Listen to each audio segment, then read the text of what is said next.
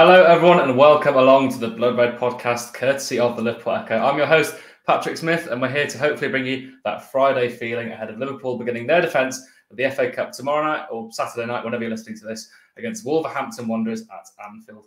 Well, joining me today, we have one of the finest panels Echo Towers can offer, starting with our chief LFC writer, Ian Doyle. Hello, Doyle. Hello there. How are you? We've also got...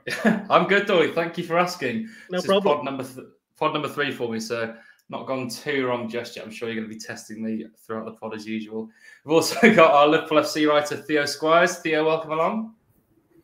Hi, Pat. I would ask you how you are again, but Doyle's already covered that, so I'm good. Well, there we go. And rounding off this star-studded show, we have our in-house Merseyside women's football expert, Beth at Lindop. Hi, Beth. Hi, Pat. You okay? I am good. That's 3 out of 3. Well, that's enough about me. Let's get stuck right in. It's felt like a very long week for everyone associated with the club. Doyle, we don't want to dwell on Brentford. I mean, there's lots of negatives. It'll take too long. One big negative that's come out is Virgil van Dijk. Klopp's confirmed he's going to be absent for a couple of weeks. He said weeks, not months, which is slightly more promising. But is this a cause for concern for Liverpool? Well, if your best defender's injured for a month, then I'd say, yeah, it's a bit of a worry. I mean, it's kind of... I mean, I don't know exactly when he got injured, but I wouldn't be surprised if it's when he had that run against Buemo, who just ran away from him in the first half, and Alisson had to make a save. That was right in front of us, so we did think, something's not quite right here, but we didn't expect it to be an injury of this magnitude. Obviously, after the game, Klopp was like, well, he wanted to play on, but I subbed him. He even said, like, I subbed him, and the fitness guys were like, well, I've actually made up with that. Because they thought, well, that'll save him from, further hampering any potential issue that he got. So can you imagine what it would have been like had he just played on? So I suppose, small mercies and all that. But for Liverpool, it's a blow, even though you say Van Dijk hasn't been at his best since the World Cup, really. And I think he's not going to be the only one. I think there's great unknown. We're not going to know how so many of the players who played in the tournament, not just Liverpool, but look at it all across Europe, across the world, how players have fared. And I think it's going to be tricky for quite a few of them. But for Liverpool to, at least they've got, again, Canate's back, but he's somebody who played in the final, and you saw what happened to him against Brentford. I actually thought he did okay in terms of the overall game, but if you score an own goal, then you're at fault for the last goal, and you're never going to get a particularly great review of your performance. Matip only came back from injury. Well, yeah, he got a 5. Got a 5. What did you expect? He was on for a 7 at half time. Well, 7 until the own goal, I should say. Matip is obviously, he's only just come back as well. So, and Gomez has been the one player who's been available all the way through the season. But two things. One, he's looked a lot better at right back. And the second thing is his form's just not been very consistent. He can be so good at home against Manchester City in the Premier League. And then when he played Manchester City in the Carabao Cup a couple of weeks ago, he was not particularly great until he went to right back, actually. Nat Phillips is there as well. But yeah, it's not great. I think, again, it's a sign of, Van Dijk is one of those players who plays practically every game if he's available. And if you take that kind of player out of your team, it's going to affect you. We saw what happened in the 2020-21 season when he wasn't there. Although, to be fair, by the end, nobody was there, which was a bit of an issue for Liverpool. Don't think we're going to be seeing Nat Phillips and Reece Williams being centre-back pairing for Liverpool during the last weeks of the season, because if we do, something's gone spectacularly wrong, and that's no... that's no slides on those two. It's just the options that Liverpool do still have available at the moment. So not great, but you could argue even that possibly Van Dijk needed a rest anyway, just not like this. Yeah, I mean, great respect to Phillips and Williams. I mean, they were the reason we qualified for the top 4 that year, but we don't want the flashbacks of that season with all the injury problems, do we? I mean, Theo, that's the thing. We've got, let's say, 3 fit first-team centre-backs left, but they've all got their injury problems, haven't they? I mean, this could very quickly turn into a similar crisis, couldn't it? You say that, I wouldn't mind Nat Phillips starting if they meant they got the top 4 again. At this stage, it's a similar scenario. You just want Nat Phillips starting because he used to play for Bolton. Come on, let's be honest about it. Come on, it's the Bolton. I just need to do an exclusive interview with him every year, don't I? He's been sustaining you for years. He's the reason I've got this job. But yeah, it is one where these centre-backs have got injury issues, and it's something that we say year after year. It's not quite the stance it was with Lovren, where one of the 3 would get the place alongside Van Dijk, and they'd have it until they get injured, and then someone takes it until they get injured, and then someone takes it until they get injured. But it is a concern. I think Doyle covered it potentially in a piece this week, where how much game time Matip and Konate have missed this season, and like when one of them comes back, the other one they were lost to injury as well. It's only really last year that Joel Matip hasn't had an injury-prone season for Liverpool. It's very risky if you are going into these big games, and we know how intense the fixture list is going to be second half of the season. If you're not able to rotate them because the players are breaking down with injuries, and you've got the World Cup in there as well, maybe that gives Joel Matip a bit of an advantage here and Joe Gomez because they haven't had to go all the way out to Qatar. But it's about balancing it here. It's like with this FA Cup game, I know Klopp said in his press conference, it's not about rotation. They've had enough time to rotate, rest the legs and go again. But I'd be starting Nat Phillips in one of this. You don't want to put both Konate and Matip in there because you've got bigger games to come. It's a lose-lose situation playing this FA Cup game because if you lose it, then crisis has got even worse. If you win it, it's another fixture that you probably don't really want to have. And you need to keep these players fit, find some form between them and get a partnership. And that's another issue with it because Virgil van Dijk has been the go-to. He's been the centre-back who is always fit. It's always him and someone else. There isn't really a blossoming partnership between the others that you can say step up and take that place. It is learning on the job. Like Van Dijk, even though he came back from that serious ACL injury, I think he only missed 4 games last season, like Premier League and Champions League. 2 of them were because of COVID. The other 2 were because he came off in the FA Cup final with a knee injury. So he missed 1 game and then he was unused sub on the last day of the season. It's a stark contrast to what you say about the likes of Gomez and Matip. Just need one of them to step up, take the shirt, and make sure Liverpool don't miss Van Dijk. But we said the exact same thing when Van Dijk did his ACL. And within a couple of months, both of them had season-ending injuries. So hopefully not repeat the injuries, but a repeat of the makeshift back four somehow getting Liverpool into the top 4 again. Can I just pick Theo up on a point there? Did you just say that you hope Liverpool get beat against Wolves? You literally did say that. You did say that, didn't you? You did say that. If they lose, it's crisis even worse. If they win, it's just another game that you don't really want to play. Everyone in the comments. I think as the holders of the FA Cup, I suspect they might want to still be in it after Saturday. Anyway, sorry. I suspect the comments will be ripping you to shreds, Theo. Make sure you give them plenty of stick in there, everyone. Nothing new there, is it? That's one. I mean, Beth, Theo and Doyle have been very nice to Joe Gomez there. I'm not going to be as nice. I think he's been really poor at centre-back this season. He's sort of living off the reputation of that great performance against Man City. I don't think we've seen Joe Gomez be that good, if I'm honest, for the past couple of years. He's been good at right-back, but not at centre-back. Do you think Nat Phillips really has a case? I mean, not just for this game, but maybe for the remainder of the season. So, you know, I've come in, I've done a solid job, much more solid than Joe Gomez in my personal opinion. Do you think Nat Phillips can really be knocking on the door to get a chance now? I think you could argue, sort of when you look certainly at Nat Phillips's reputation, you can't really think of many sort of major blunders that he's made. He did a solid job when he came in, obviously in that run to Liverpool getting the top 4. I think most Liverpool fans, I would imagine, would feel more confident with Joe Gomez on the pitch. However, I do agree with you. I think, you know, he was superb against Manchester City, and then the other games he played in and around that period, you know, he gave that goal away against Leeds.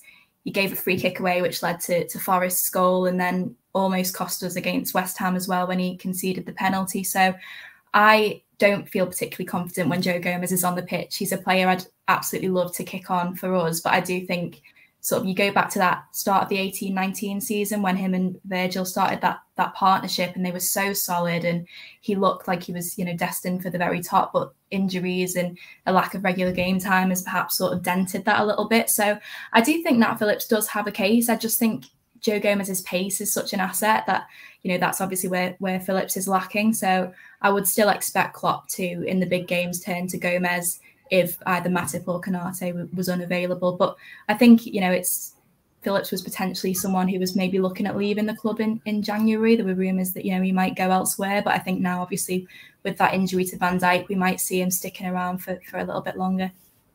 That's exactly the case with Phillips, isn't it? If he had pace, he'd probably be first choice because he's the best defender. If he was as good on the ball as Joel Matip, he'd probably be first choice because he is that solid player there. I'm not going. You're going strong here. Things that he's not really good at. Come on, Theo. You're supposed to be his biggest supporter. He's got what you would say about Nat Phillips. He's got a tremendous attitude, and a tremendous attitude takes you very far. If you're in the kind of position of, he's essentially the 5th choice centre back, because when he comes in, he doesn't let anybody down. as Beth said. And tack on Haaland when he come on against City the other week. I mean, that was probably the highlight of the game for me. But I do think that basically, if Van Dijk doesn't get injured, I think Phillips may have gone this in January, and now he probably can't. Well, this is something we said in the summer and the January before yeah, that, exactly, and then the yeah. summer before that, and the January before that. Getting injured to keep him. He's like, yeah, I mean, I suppose it's a good option to have in the squad as that big physical presence. If you need that in a specific game, it's always handy to have. Let's say you're playing inside a user. Let's say Diego Costa was still playing for Wolves and would play at the weekend. You probably want Nat Phillips playing over Joe Gomez against him, for example, is the case for keeping him, I think. Well, I'll stay with you, Doyle, because someone else who missed training, I'm not sure if he's injured or not, maybe you could clear this up for us, was Naby Keita. Now, there's plenty of rumours surrounding him. I mean, we've spoken about him on numerous pods. Contract obviously expiring at the end of the season. He was absent from Liverpool training. Is he injured? Do we know? Or is there some other reason why he's not part of the squad at the moment? No, we don't know, to be honest. Liverpool aren't really saying. It probably at any time of the year, if you say Naby Keita's injured, you've probably got a 50% chance of being right. I do think that, to be fair, I actually thought he did well when he came on second half against Brentford. I thought he looked exactly like the kind of player that Liverpool need. And I've always said, despite what some people on the internet say, I've always said that there's a player there, and I'd be playing him as often as he physically can be, because he's somebody who can carry the ball in midfield and looks forward. And you know, I'd say Thiago does that as well, but Thiago isn't quite as mobile as Keita. And it's, I mean, I wrote a piece last year. It was amazing how many times Keita and Thiago subbed each other. You know, they'd always be like that kind of player, just replacing. And I think it was around about the time, I can't remember if they played exactly, but certainly in the cup semi-final against City, they both played, didn't they? That's probably one of Keita's best games for Liverpool. So I do think that there's a player there, but whether or not he's going to be there by the end of the season, I mean, at the moment he's obviously going to leave at the end of the season, but he could go in January. There's interest from Germany, but the only way that he would go in January is if Liverpool are signing a midfielder, and the only way Liverpool will be signing a midfielder is if it's somebody who's going to be not just for this season, but for the next 5 after that. So then you're thinking, well, there's not a few amounts of midfielders, but there's a lot less than perhaps there would be otherwise. So we'll have to wait and see. But at the moment, Keita, yeah. I mean, let's put it this way: if he's fit, I'd play him against Wolves. But we'll come to that in a bit. Yeah, I mean, Theo, we'll come to you on transfers and midfielders. I'll choose your brilliant article on the week. I'll get you to touch on that. But I'll come to you before that, Beth, because Jordan Henderson's come back to Liverpool training after he missed Brentford with concussion. I mean, that's going to be a big boost to the squad. He had a very decent World Cup, I think. A welcome addition, perhaps going to come back into that right-hand side of midfield when Naby Keita maybe would have been. Would you be starting Jordan Henderson at the weekend, or would you make sure he's all okay with that concussion protocol?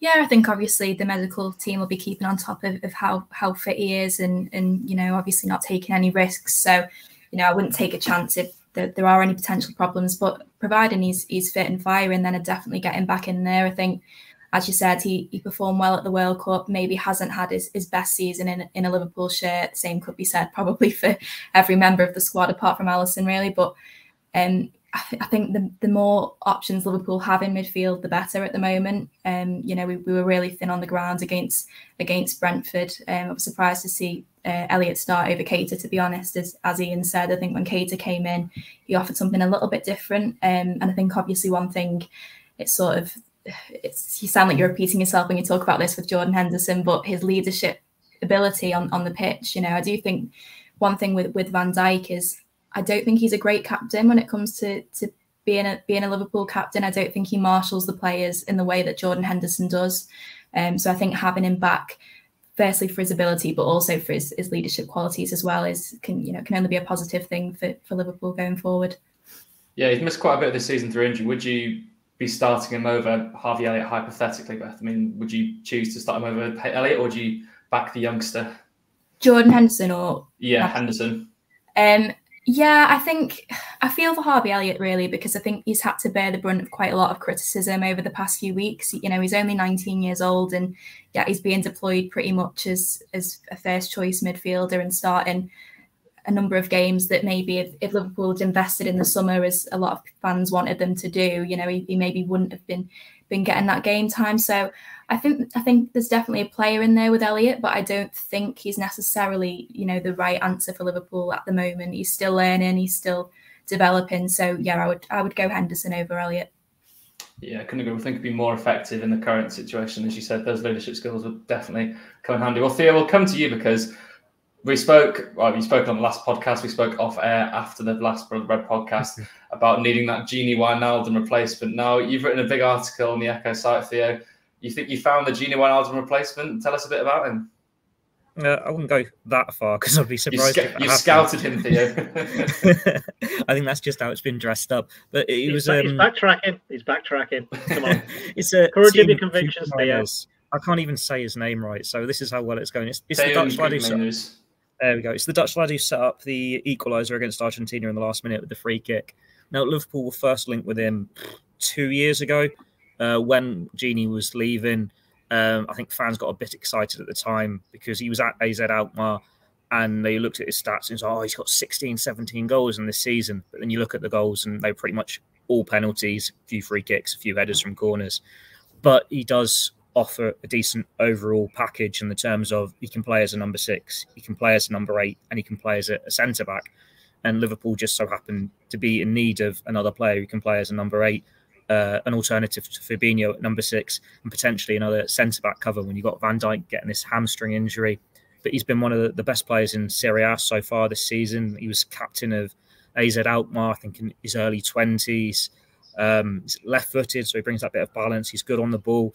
And I think the reports were saying he's another player that Pep Lijnders likes the look of. And we know his involvement in Liverpool's transfers recently when you think of his involvement for Diogo Jota, Darwin Núñez, Luis Diaz, and now Cody Gakpo. There have been reports, I think, out in Italy maybe linking him with Liverpool.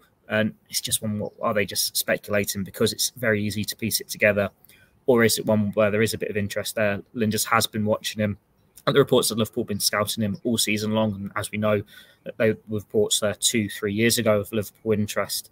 But then it's one where I think the price was 35 million. So if Liverpool were able to do a transfer for a midfielder this month, you'd expect it to be at that sort of fee as how they managed to get in Cody Gakpo. They're not going to be able to go and bring in an Enzo Fernandez or a Jude Bellingham for 100 million plus. But Klopp has already said it's not monopoly. They can't spend loads this month. Cody Gakpo arriving has impacted their other business, and maybe they'll need to have a player leave, whether that's Naby Keita, as Doyley's touched on. Nat Phillips would have raised a bit of a fee if they found a buyer for him, but he might now have to stay put. So it's all... After your comments on him, Theo, his price has crashed. Maybe. But then it's one where you can see why it would make sense, you can see why it would add up, but then it could just be a name that's been thrown there, a bit of naughtiness from an agent. I wouldn't put my money on it just yet happening, but yeah, it's maybe one to keep an eye on if Liverpool do make a move towards the end of the month. We'll see. I think it's the right profile of midfielder they need, though, because a set-piece taker, I think, is actually quite an important thing they need, because Trent, granted, has been decent in the past. He's not scored a free kick for quite a while, I think. And goals from midfield as well is something we really, really crave. But, Doyle, let's move on then to another young Dutchman who captained his side at an early age and impressed in the Eredivisie. It's Cody Gakpo. He's going to make his debut, well, hopefully going to make his debut against Wolves at the weekend. Jurgen Klopp spoke at length in his press conference about the excitement he has ahead of his potential debut. What do you think we can expect from him? Yeah, probably expected to play on the left wing, given the fact nobody else can for Liverpool. So I think that would be a good start. In terms of him, I don't. If you expected it to be another Luis Diaz, forget it, because that was just ridiculous the way that he hit the ground running and managed to, just also because he was with Diaz, he was coming into a team halfway through the season that was basically had to win every single game that they were playing. Obviously, not far off now, but back then there was that expectation, wasn't there? And he managed to make a team that was doing really well even better. And I think if Liverpool can get Gakpo in there and playing straight away, it'll be a bonus. But I don't think they're expecting to. Klopp even said that, don't think he's going to be like Diaz because that was just a one-off.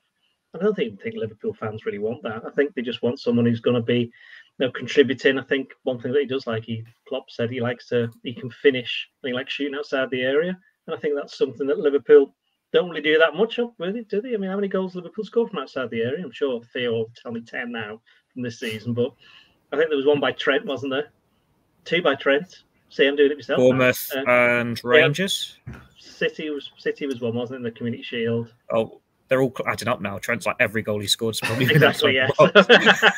Not too many long ranges as such, from 30 odd yards. Yeah, not Gerrard-esque goals. Yeah, there's nothing like that. And to be fair, that's still not normal. But you can only score if you shoot, which is obvious, really, isn't it? But he'll certainly bring something. I mean, I was quite interested in the fact that when he joined, he said, like, I played it as well, you saw him in the World Cup.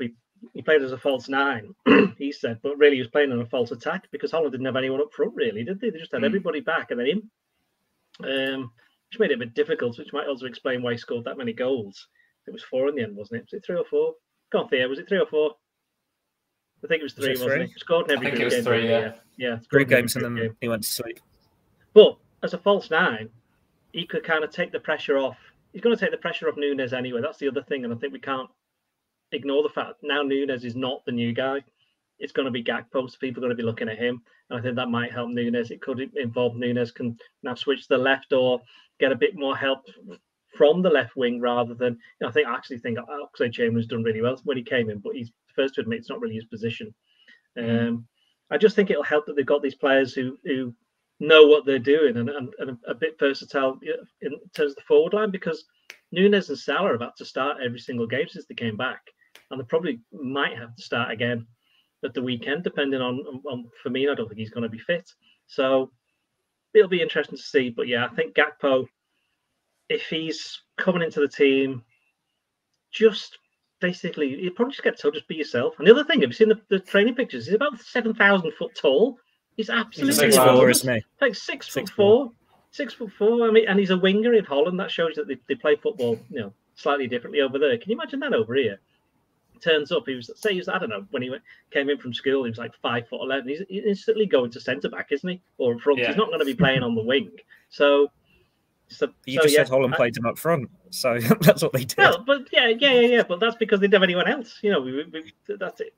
Liverpool won't play like that, will they? And he is a left winger at heart, so it will be interesting to see. I think that the other players around will benefit, and as I said, I think Núñez will be the one who benefits more than anyone because the spotlight will be taken off him for a little bit. I mean, it's interesting you raise his physical prowess there because that could maybe hint at a positional change in the future. I'm going to ask you on that, Beth, because obviously his preferred position is left wing. We expect, as Doyle said, him to play on the left wing definitely in the next few months with injuries to Jota and Diaz. But for his long-term Liverpool future, those two are going to come back. It's going to be difficult for him to dislodge Diaz from that starting left wing role. Obviously, we all know Diogo Jota is better out wide than he is through the middle. Do you think Gakpo maybe have to shift into becoming that, Firmino replacement, with Firmino looking likely to leave the club in the summer with his contract expiring? I think it's hard to say at the minute. I think like you say, he's obviously more accustomed to playing on the left, and I think obviously with the injuries at the moment, there's probably a bit of room to be a bit flexible in terms of him and Núñez maybe switching over and just seeing what works best for him. I think Diaz has nailed down that starting spot on the left when he comes back. So, but then again, we don't know. He's not kicked a ball for us yet. So I suppose he could have a transformational impact on the squad. We don't quite know how he's gonna do. But I think like Ian said, I think the biggest thing for me is just the pressure it takes off Núñez. I think he's trying absolutely everything at the moment, and it's obviously not coming off for him. And I think just having that other player, this other new kid on the block who's coming in and is also bedding into the squad, I think that can only help him, and obviously gives Klopp the opportunity to rotate a little bit, which he hasn't been able to do with his forward line, really. So I think long term, in terms of his position, it all just depends on whether he hits the ground running and the impact that he has on the squad. I'm going to disagree with you, Pat, on Jota. Jota's much better through the middle than he is out wide. That's where I think he's more effective from the left. He gets his goals from the left. I think it's better down the middle. Oh, well, so you're voted 2-1. This podcast isn't going well for you, is it? Oh, of course. I'll leave it to the experts, of course. But Theo, I'm going to ask you on this as well. We're not experts. No, but Gakpo also can play as a number 10. I mean, we've seen Klopp before switch to that 4-2-3-1 formation. Do you think that could be something that looks like further down the line? Because obviously we're going to have a plethora of attackers come April or May when Jota and Diaz return. Is it likely, do you think, especially with the midfield troubles, to sort of go gung-ho and admit this football is going to happen? I think it's too early to say. Like, we need to see how he beds in and then get players back from injury and decide from there. Like Jota, he's been out since the Man City game. That's a long layoff, having been injured in the summer and had a long layoff beforehand and then suffered a setback.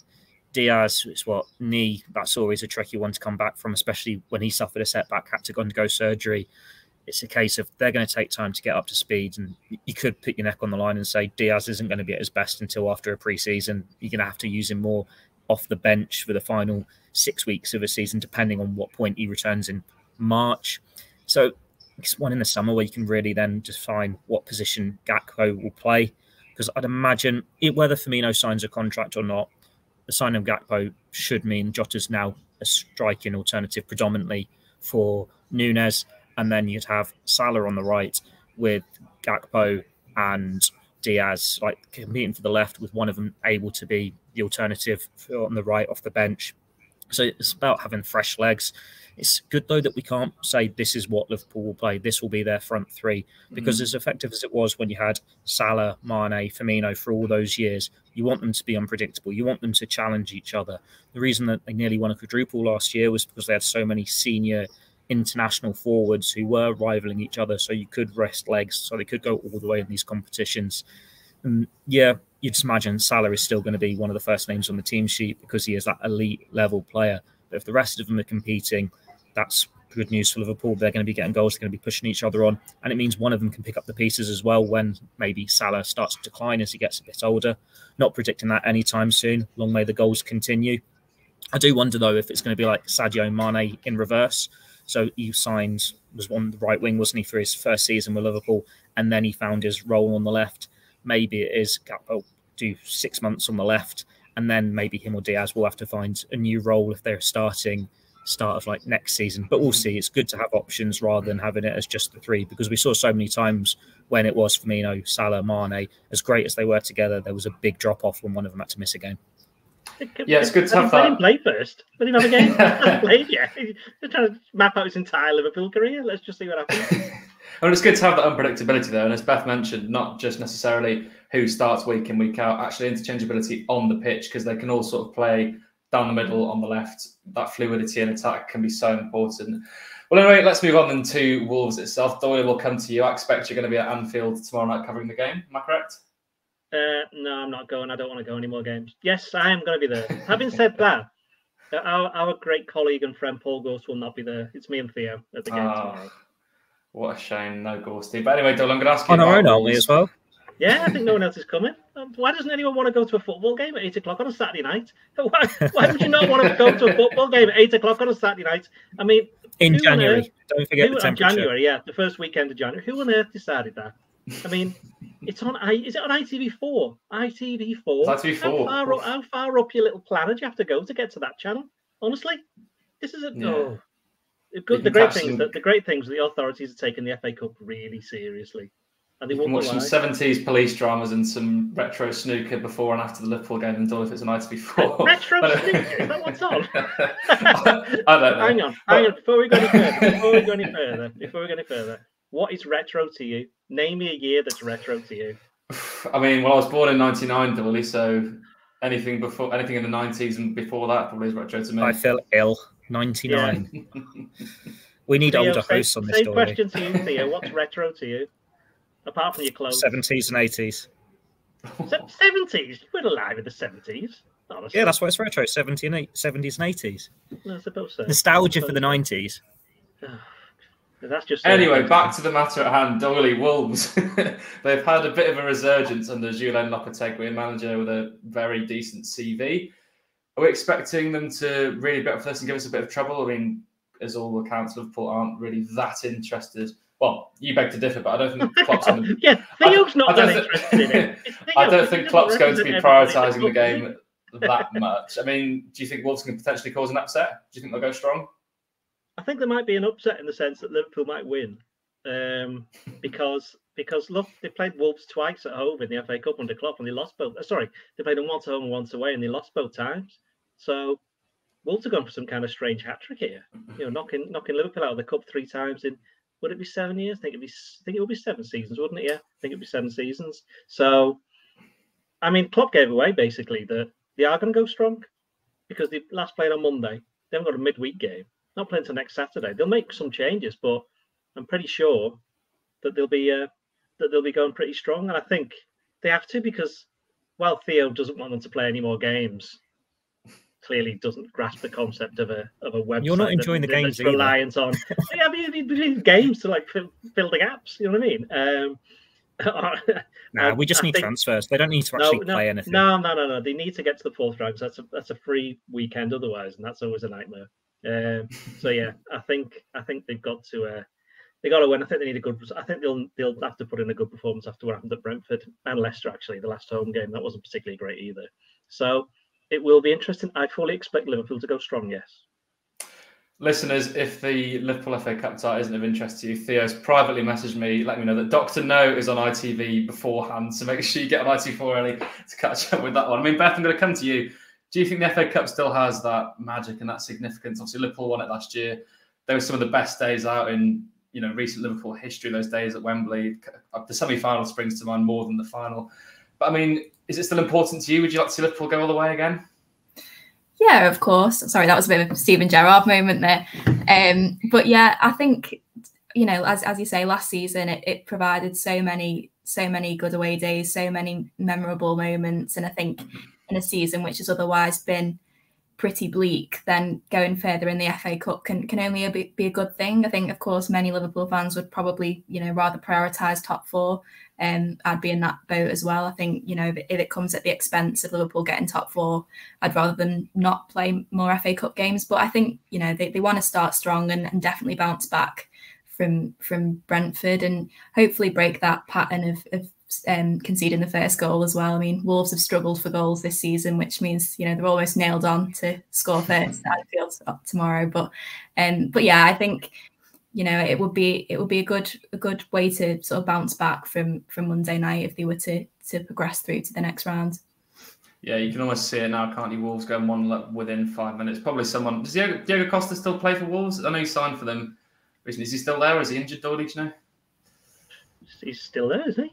Didn't he come on again? Yeah. Anyway, Theo, I'll come to you next on Team News. Klopp hinted they're going to go as strong as they possibly can, which maybe hints at some heavy rotation. I mean, you expecting to see a few youngsters? We've been impressed recently with the likes of Bobby Clark, by Chetic. Would you be giving any of those a chance? I'd start by Chetic, yeah. Let Fabinho have a night on the bench at least. Bobby Clark probably on the bench. Personally, I'd like to see Ben Dope given a first start. Take Salah out the firing line. Like normally you'd have Harvey Elliott on the right or something like that, but he probably deserves a rest because he has been turned to so much and the pressure's on him at the moment. But when they've had these few days on the training pitch and Klopp says don't need to rotate, you'd expect the youngsters to be limited more to the substitute roles. But Bajcetic has stepped on a bit more, hasn't he, than the other ones. He's played the most games. He's making telling impacts in Premier League games now. Seems like a good chance for him to come in and cement that place as the backup at number 6, because the alternative is Jordan Henderson. I think Klopp said in his press conference that today will be his first day in training where he's allowed to do everything, assuming the medics are happy. So it's one where, yeah, you probably could start against Wolves, but you might want to tread a little bit more carefully with him, considering some of Liverpool's injuries elsewhere. And there's a few players you could say the same for, like Curtis Jones. I think Milner and Firmino, they're not back in training yet, are they? So touch and go if they are there. So there's a few players you don't want to take unnecessary risks with. Yeah, absolutely. We'll move on to team selector shortly, but just before that, Theo, I want to ask you, is the FA Cup still magic to you? Does it still have that history and that spellbinding feeling when you watch games in it? It depends on the ties. Like this one isn't. It's boring. You're just playing a Premier League team. If we were going to, I don't know, a non-league side or something, something a bit different, that's when you enjoy it more, when there's that possibility of an upset, though you don't want an upset. But one of the best games of Liverpool last season was that first half of the FA Cup semi-final. That was proper football at Wembley in the sun. We could all enjoy it. But then when Liverpool are going through this horrible moment at the moment, I'd echo what Beth said. You focus on getting in the top 4, and you'd rather knock out Real Madrid if that was by any means possible. It's about getting into Europe. They've won the FA Cup recently. They won the League Cup recently. You only need to win it once or twice a decade to keep your appetite happy. You don't need to bother with it this year. Give it a few more years until we're feeling a bit nostalgic over it, until we want to win the Cups again. Premier League, top 4, Champions League, they're now the priority. So we've won them now. We don't have to win them for another 5 years. Doyle, I'm sure you've got different views on this. He'll disagree. Doyle is obviously disagree. Yeah, I think so. Let's just recap this. Theo said that he hopes Liverpool could do without a game in the 4th round. This game is boring, and it's probably good to be nostalgic about winning something by not winning it for ages. Is that basically what you're saying? So don't win something for a while, and then it makes it all the more all better. Yeah, I'm sure all the players think exactly. I'm sure all the players think exactly the same thing. What are we doing? Don't want to win the FA Cup this year. I want to get nostalgic for our last time. I'm sure that's exactly why Cody Gakpo's come to Liverpool, because he wants to win the FA Cup. He doesn't give a damn about anything else. It's all about the FA Cup. He's actually been asked to not play against Real Madrid because it's all about this one. Joe Rimmer's not here, and he loves the League Cup, and he's not going to be happy with those plans that were it came out in the Times, wasn't it? That they're going to. Yes, the suggestion is any team in Europe just plays a youth team in the League Cup, so he's not going to be happy with that. But he's not here, so tough. What was the question? No, that was the question. It was about the FA Cup. FA Cup. I love the FA Cup. Yeah, you are right a little bit, I suppose. It's hard to get worked up for this game because of the timing of it and who they're playing. But these are the games you've got to win if you're going to win it. And suddenly, if you win 2 games, like happened last season, it's like, well, hang on. Liverpool have been drawing against Norwich at home. We can win that. Then they got Forest away, which is a lot easier in the FA Cup than the Premier League, clearly. And then you're in the semi-final, and anything can happen. So, no, I'm all in the FA Cup. I also think they should bring back all the replays and just make the players play forever. I think it would be amazing. Some of the best games have been FA Cup replays, and you 3 are looking at me going, "What are you talking about?" But if you want more football, that's the way. You want to bring back those. You can have 4 replays in a row, sort of thing, in the FA Cup. They'll just sort themselves out. They'll get it sorted eventually. Just let them play every other day. They get paid enough money. See you run that one past I'm sorry. I've just turned into there. I've just turned into me dad there. Oh, they get paid enough money. Oh, yeah, whatever. Anyway, let's move on then to our team selector for Liverpool against Wolves in the FA Cup. Beth, we'll come to you first. I mean, we presume Gordon Kelleher may start in goal, unless you've got any other suggestions for goalkeeper. And then if you'd like to run us through your back 4. So I think as you say, I don't know if it was confirmed early today if Kelleher is starting, but you would assume that he would start and deserves to start, absolutely. And I think just go as strong as possible with the back 4. I'd play Trent. I don't know if Ian knows anything about Calvin Ramsey. What is the situation with him at the minute? He seems to have sort of disappeared. He trained on Thursday, so you have to assume he's going to be okay. I mean, it'd be interesting to see him given a run out because I feel like we've not seen too much of him in a Liverpool shirt. But I do think strong as possible with the back 4. Apart from, I wouldn't play Matip and Konate. I'd probably go, I don't know, maybe I'd definitely give Nat Phillips a run out. Maybe Gomez, see how it goes, and then probably Andy Robertson. I think Simicast maybe didn't cover himself in glory at Brentford, so I'd go Trent, Robbo, and then Nat Phillips with either Gomez or Matip or Konate. Theo, how about your back 4?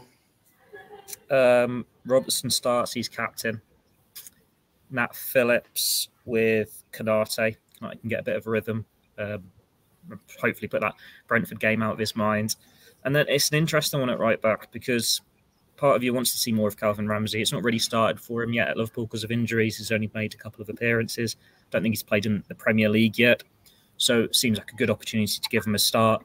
But he did get that injury, didn't he, in the mid-season training camp. So he missed the second friendly and he's not even been on the bench. I think that appearance in training this week's the first time we've seen him back in training since then. So it's whether he's fit enough to start a game or you put him on the bench. Otherwise, it's Joe Gomez. Obviously, you got James Milner there as an alternative. He's back. But you'd imagine I'd rest Trent. So it's between Gomez or Ramsey at right back. So I'll go Ramsey I'll go Gomez because we don't exactly know how Ramsey's been, what the injury was or anything like that. And then Phillips here with Konate at centre-back. Yeah, it sounds like it could be next season until we see Calvin Ramsey. It's a good point you make as well about Konate because I think it's easier to slot in. Granted, it was a World Cup, but I think it's easier to slot in to an international team defence, whereas club football, you definitely need to get that rhythm back. I mean, Doyle, the back 4, are you similar to the other 2, or are you going to throw us a bit of a curveball in there?